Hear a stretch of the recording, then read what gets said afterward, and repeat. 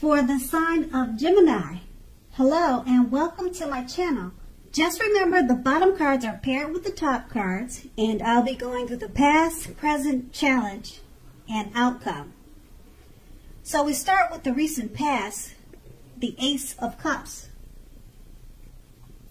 Now with the Ace of Cups, it's an excellent card in the tarot regarding love. It could be an existing relationship is going to take a turn for the better, or it did in the past. Now, if it is or was an existing relationship, this could have been taken to a deeper level of understanding or commitment, or almost any important aspect of a relationship. It could have felt almost like a new and encouraging start at that time. So if you were not committed, a new relationship was likely to appear soon. And then we have this card paired with the Ten of Wands. Now, as you can see in the picture of this card, it signifies a hard place in a relationship. Now, it could have been that your lover or loved one was undergoing a rough time, and it had nothing to do with your relationship, but it needed your support. So that there was something in the relationship that needed to be examined, looked at, and considered. You knew that you would not gain anything by pretending that there were no problems in the relationship. Also, if you were in the market for love at that time, there was no need to despair. You knew that your time would come eventually, but perhaps then was not a good time to start your search and just take time for rest and reflection. And then that was the past.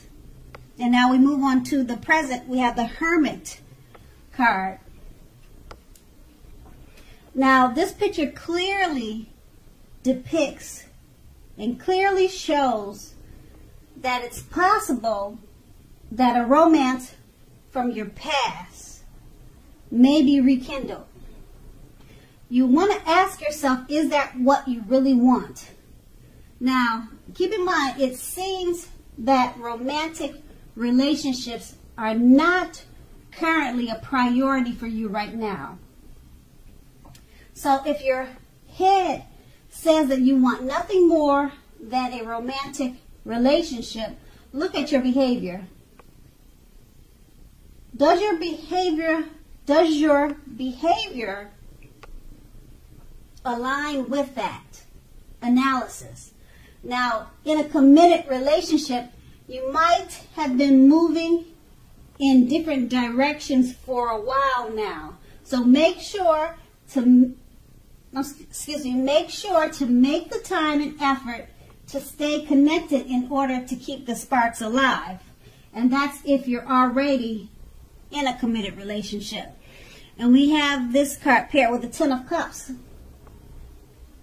So if you're worrying about a romantic relationship and this card comes up in a reading, it's a clear indicator that you really don't have anything to worry about. Let's see. You and your lover or loved one, you're on the same page and you may not even know it. You're just not talking about it, or you just don't feel it, but you're definitely on the same page. And if you're in a relationship but have not made it a formal commitment yet and hope that it comes to pass, take heart. Just know that it's coming, it's on the way. So make sure you don't sabotage things by causing problems where there aren't any. So with these two cards paired together, the Hermit card, like I said, it's about a romance from the past being rekindled. And you're asking yourself, is this what you really want? Is this what you really need at this time? You're asking yourself that. And being that it's paired with the Ten of Cups, it's letting you know that you have nothing to be concerned about, because when you get this card in a reading, it's a clear indicator that all is good when it comes to love. And like I said before, you really don't have anything to worry about, because you and your lover or your romantic interest or this person from the past that wants to rekindle with you, you both are on the same page. So try not to sabotage things by causing problems where there aren't any. And that's in the present. Now we move on to the challenge. The Seven of Pentacles. Now with the Seven of Pentacles, in regards to love, it points to things going very well for the person that you have your heart set on. Now, if you are not in a committed relationship, you need to make sure to be open to other possibilities.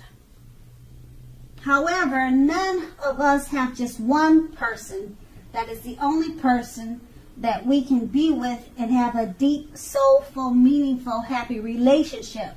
So don't give in to feelings of suspicion or fear. All is well. Just know that all is well.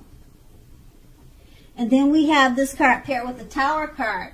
Now this card can be, but not necessarily, an indicator of a relationship that's about to come to an end.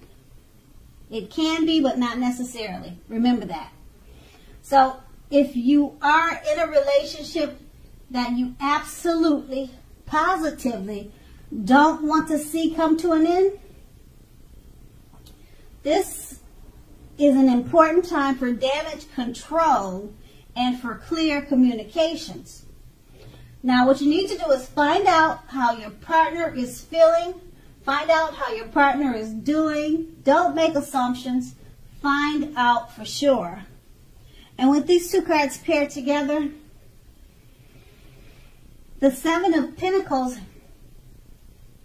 is basically letting you know that things are going well for your lover, the person that you have your heart set on.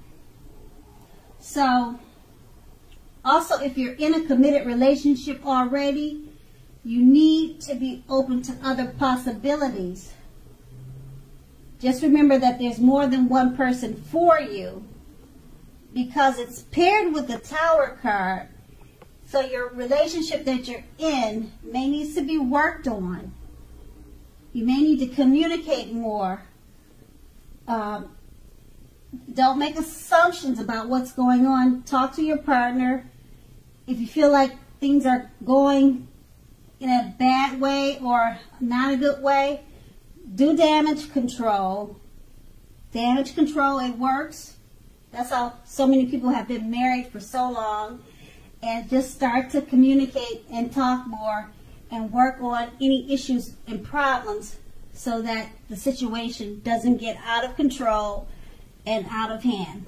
And that's going to be the challenge. And then we move on to the outcome. The Five of Wands. Now the person you have your eye on, as you can see in the picture of this card, the person that you have your eye on, they could or they may be being pursued by several people. If that is the case, even so, you need to give it your best shot. You need to know that you have done all that you could do, all that you can do for this relationship where your heart is involved. Now, just keep in mind, this can also work the other way around. meaning that you're being pursued or you're going to be pursued by several interested people romantically. And then we have this card paired with the Ace of Wands.